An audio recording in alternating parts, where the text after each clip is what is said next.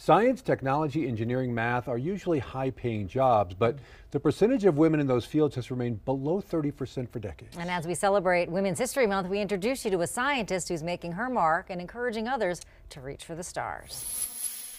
I'm an astronomer and also a manager of our 2.4 meter telescope facility. High above Socorro County, perched on a summit, sits the Magdalena Ridge Observatory. This is the base of the telescope, Daniel. Eileen Ryan runs it. Now that moves 10 times faster than a normal astronomical telescope. Overseeing everything from the science revolving around the telescope to maintenance and everything in between. My day is divided up between regular astronomical research, work for the military and space situational awareness, and working with students, and also education and public outreach. The research facility, built by New Mexico Tech, is accessible only by driving up an 8-mile road. The telescope's mirror, built for the Hubble Space Telescope, mounted on a very fast-moving base. We have the only working spare Hubble telescope mirror. But much like the road to the mountaintop, the road to where she is today wasn't always an easy climb. I can remember being asked in the second grade with the rest of my classmates about what we wanted to be when we grew up.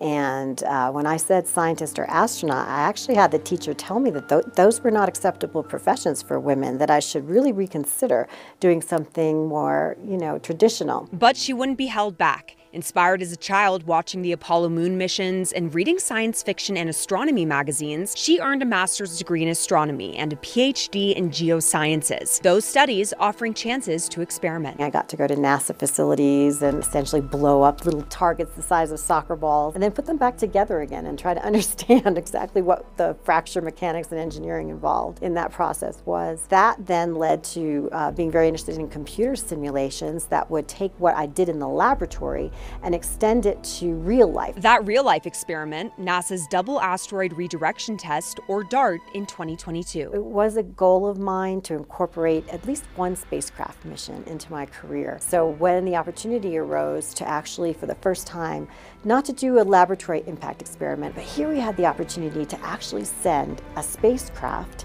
the size of a vending machine that would impact into a real asteroid and then observe it. Ryan also works with students, helping them to realize their goals. I like to be a role model for them, but you don't have to be someone like a super Einstein or a very different type of person from what they themselves are to achieve goals in science and engineering. It's a fun job. She has a message for kids today, watching the next generation of off-world explorers take to the moon. I would tell them that science is really exciting, If you are excited about a particular area of study, or you think you'd make a great engineer or a terrific biologist or astronomer even, go for it.